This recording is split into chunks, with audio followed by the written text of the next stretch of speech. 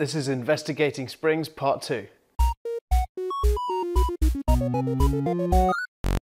Hello and welcome to Underdog Physics. Today we'll be looking at the results from my Investigating Springs practical. If you haven't seen Part 1, make sure you watch that first, or just keep watching this video regardless.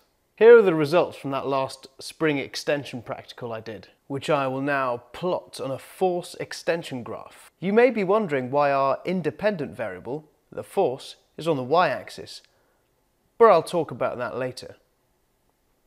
The blue plot is the data for spring 1 and the red plot is the data for spring 2. Straight away we can see that the two springs behave differently when subject to the same forces. Look here, 10 newtons of force results in 7.9 centimeters more extension in spring 1 than in spring 2. And in general, spring 1 extends more than spring 2 for the same forces. When we put in the lines of best fit, it's even clearer, since the plot for spring 1 has a shallower gradient than the plot for spring 2. This is nothing new, since we can even see it in the original data table. But wait, there's more! Something funny is going on towards the bottom of the plot for spring 1. While our line of best fit does show that force is proportional to extension, as expected for a spring, it doesn't even go through the origin. Don't worry. One possible explanation for this could be human error. I wasn't careful enough when I was doing my measurements. Some of my data points are a little bit off. Or maybe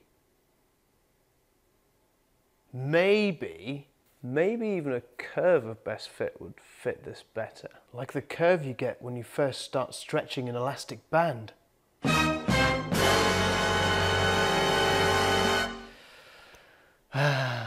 Physics is weird. Anyway, before I go, take a look at this. A force causes an object to accelerate, right? So when I put a weight, a force, on the end of the spring starts to accelerate. But then it stops. This is because the spring is providing a force equal and opposite to the weight that's extending it. Which means that if I know the weight that's pulling on the spring, I know the force that the spring's pulling back with.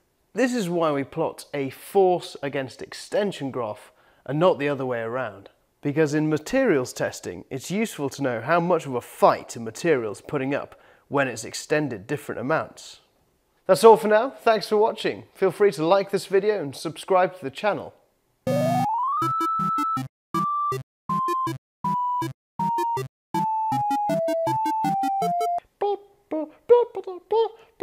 That's me done. I'm done. I'm finished. That's all for now. Thanks for watching. I hope you found this video. This is why we plot. So, ignoring the top force, when I exert a force on the bottom of the spring, it accelerates. At least to start with. I need a mass. I don't have a mass. This doesn't make any sense.